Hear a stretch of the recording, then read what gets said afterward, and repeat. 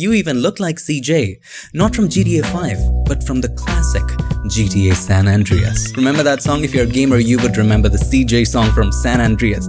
How can I even forget? Welcome to San Andreas, it's CJ from Grove Street, land of the heinous and cold heat.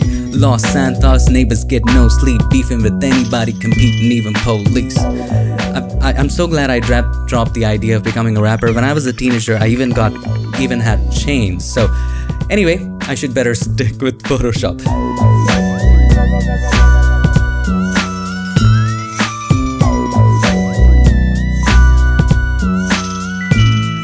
So I have a news for you. I will be reacting and reviewing your Photoshop projects, extra points if they are funny, in an upcoming video. So if you want to participate, do post your Photoshop projects on Instagram with the hashtag PiXReview and tag PiXimperfect. Hi there, this is Unmesh from PiXimperfect. I hope you're having a great day and making it an awesome one. This is a special video and you make it special because I get a chance to react to your Photoshop work. Thank you so very much for submitting your photos for this. We received about 1,500 submissions. And also at the end of the video, I will be happy to announce the star of the day and I will personally follow that account. So without any further ado, let's get started. Back in the magical world of Instagram this time, and the first image is brought to you by Dinesh98. Thank you so much, Dinesh, for submitting this photo. Let's take a look. This is a wonderful composite. So here is the before and here is the after. If you have a closer look at the before, I really love that you took the effort to remove this person, and it's not an easy thing to do because there's this person and a lot of reflections right there. So you remove them right, and also I love that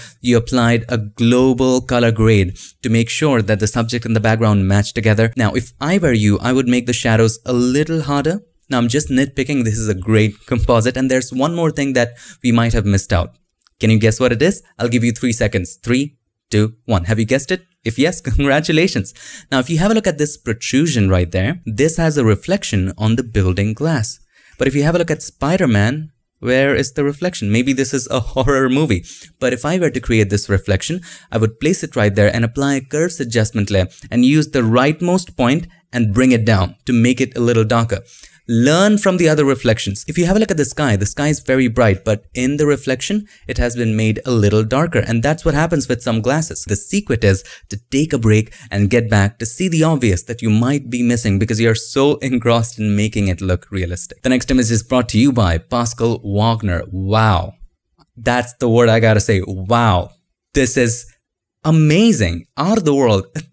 And what I love about this, I'm not gonna nitpick right now. What I love about this is the idea. How can somebody think of something like this? This is brilliant. Photoshop is not about getting the techniques right, getting the lighting right or the color right. It's also about how much you can imagine. And this scores 1,000 on 100 on imagination. And as the neck goes further and further, it gradually blurs, showing you a perfect representation of shallow depth of field. It gives you a great sense of depth. If I were to nitpick, there's just one thing I would fix right here. Let me bring it in Photoshop. While doing any photo manipulations, we need to be aware of repeating patterns. If you take a closer look, of course, the neck was extended.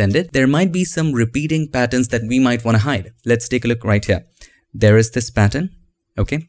You see it repeating again right here. See, it's the same pattern around the same spots. You see it again right here. Right? Once it blurs, there is no issue.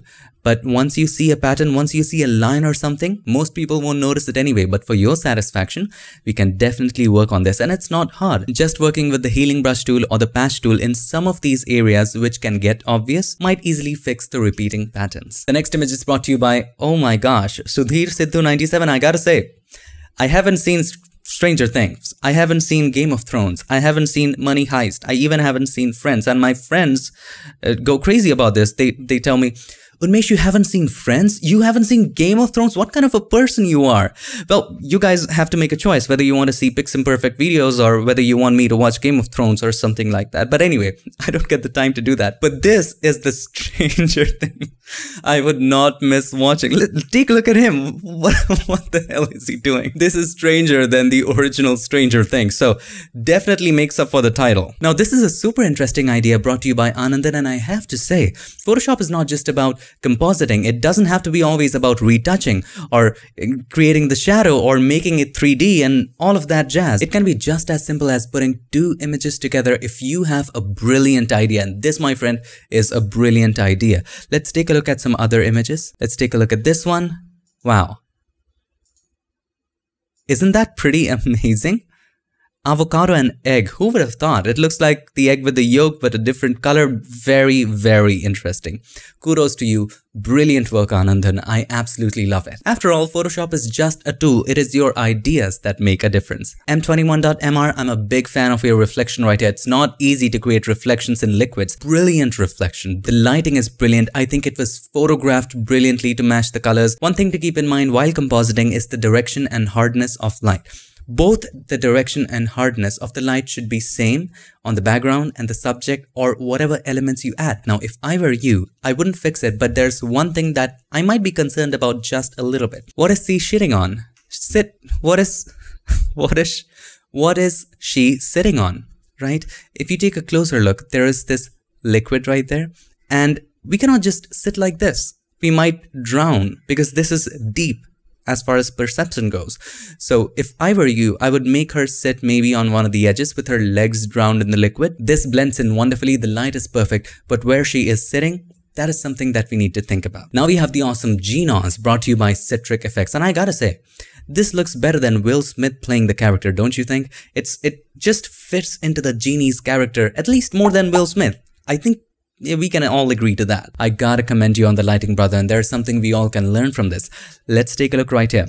There is a red light coming from the back, and I love that you painted it right over here. And he also made sure to take it along his jaw, keeping the perspective in mind. And also, if you have a look at the right hand side, look at the highlights on the body. This has been matched so well on the face. The coloring is already brilliant. Approved, 100%. Now there's one thing that is bugging me just a little bit. I'm very nitpicking. This is not something which I should be thinking about. Take a look at where it says Genos.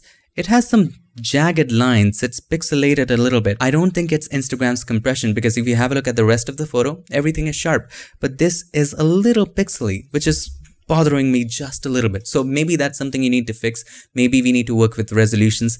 Just work on that, and it's a beautiful composite. Now this is the real OG. It's wonderful. I'm sorry, I can't help but notice that you even look like CJ. Not from GTA 5, but from the classic GTA San Andreas. Remember that song? If you're a gamer, you would remember the CJ song from San Andreas. How can I even forget? Welcome to San Andreas, it's CJ from Grove Street, land of the heinous and cold heat. Los Santos, neighbors get no sleep, beefing with anybody, competing, even police. I'm so glad I dropped the idea of becoming a rapper. When I was a teenager, I even had chains. So anyway, I should better stick with Photoshop. Wonderful effect, love how the buildings and the clouds are done. And if you want to learn how to do this, I have a video on exactly that topic. Thank you so much for following through. I love this. This is an actual footage. Really, this is an actual footage of me driving my bike in Mumbai rains. It's true. It's just a real footage. It's not Photoshop. Haters will think it's Photoshop, but it's not. Just kidding. This is brought to you by This Is Ganesh, and I gotta say, I'm really, really impressed by it. It's not only funny and interesting, but also it's so well done. The underwater scene is so well done with bubbles. And the great thing that I love about this, I think this was the original photo is on my Instagram. So this is the actual photo, and if you have a closer look, there are spokes, and selecting spokes is a nightmare. And if you take a look at this, he even worked hard to select all the spokes. That's absolutely impressive. Thank you so much for doing it for me. This is brilliant. Before we move on to the next, a lot of people ask me an interesting question. If my leg is on the footrest, how is the bike standing? Well, it's for you to answer. Let me know down in the comments below. The next one is brought to you by Manga Creation. So this is the before. Let's take a look. This is the after. The color grading on this, absolutely spot on. Love this. Now, I love that you have increased the contrast on this as well. Now, here's the thing with contrast. As we increase the contrast, there are certain things that we don't want to go dark, also goes dark. And there are certain things that we don't want to make it brighter, it also goes brighter. In this example, it's a brilliant portrait this way. And if you look at the after, the color grading is amazing, the contrast is amazing. But have a look at the eye bags. They get accentuated as well. And we can easily fix this with dodging and burning, keeping the texture the way it is. So just create a new layer, change the blend mode to soft light, and then with white and black, just paint a dodge and burn. Decrease the flow to about 1% with a soft round brush. I'm just gonna dodge this area.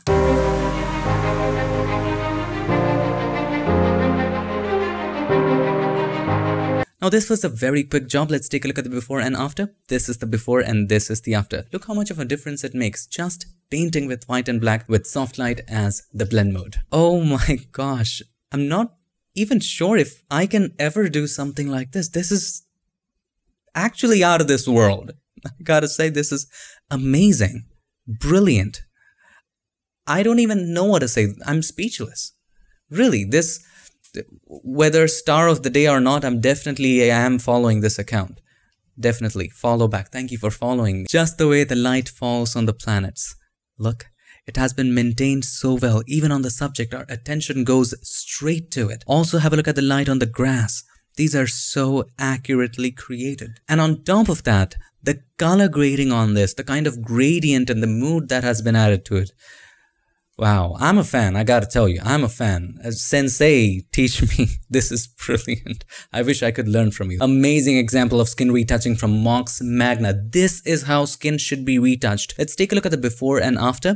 So this is the before and this is the after. Very minimal retouching. And take a look, there's all skin texture intact, all the natural elements of the skin intact. And even if you zoom in, it looks fantastic. Let's zoom in and take a look. The skin looks so realistic and it is real. Now, how to determine whether you have retouched the skin too much or too less? The secret is just zoom out and take a look. Just zoom out. Does the skin still look realistic? If yes, your retouching is on point.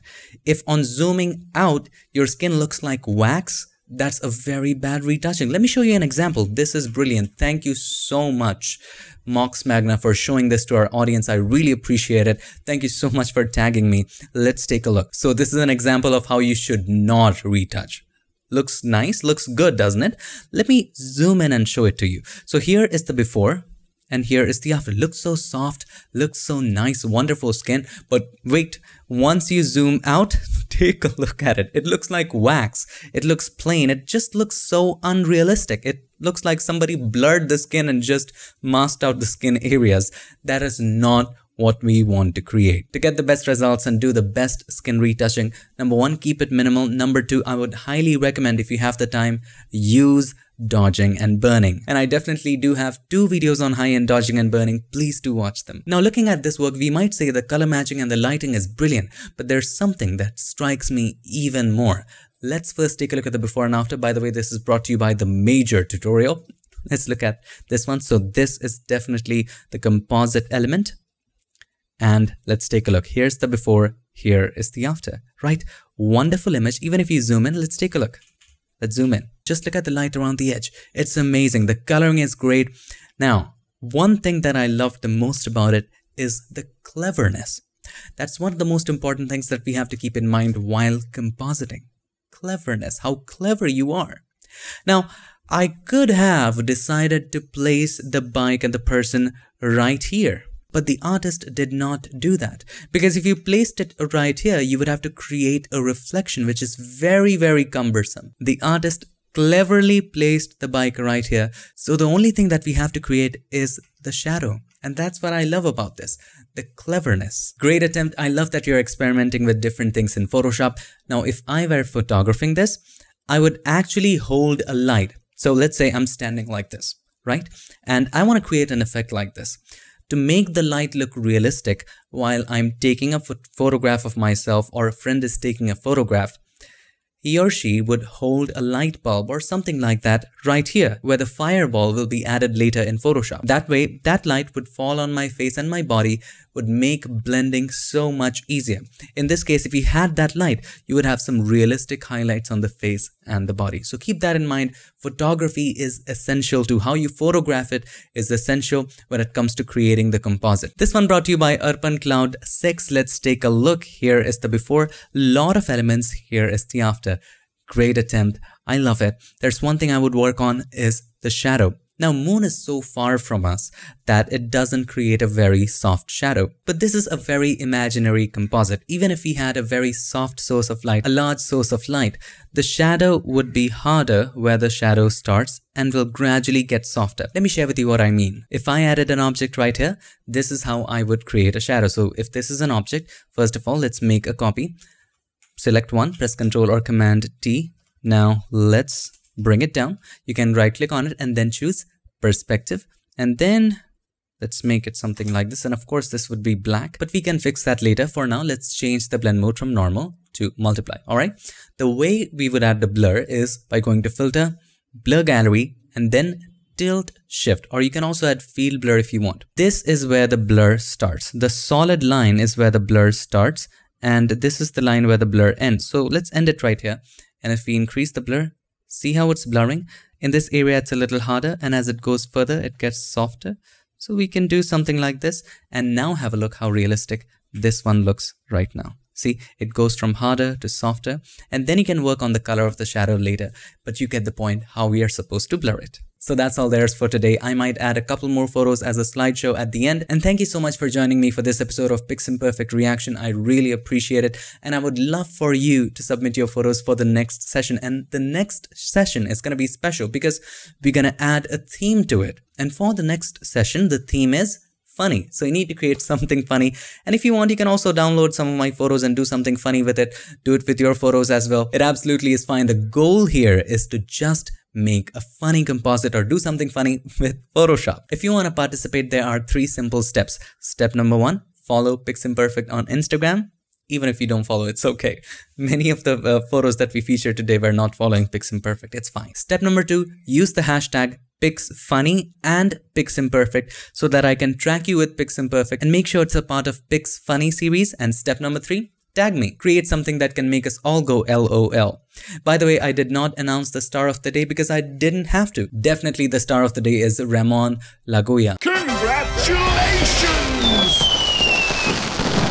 I'm so sorry if I pronounce your name wrong, but your work is amazing, exquisite. I can't wait to follow and see more of your work. Congratulations, Ramon. I hope to see more of your work, and guys, do please show some love to him. He's a great artist. I hope you enjoyed this video, and if you did, make sure to give us a like, and also don't forget to subscribe, and not just subscribe. Ring the bell so that you, my friend, don't miss any other future tips, tricks, or tutorials. I would love to take this moment to thank all these nice and amazing people for helping me keep PiXimperfect free for everybody forever. Thanks so much for watching again. I'll see you in my next one. Till then, stay tuned and make sure that you keep creating.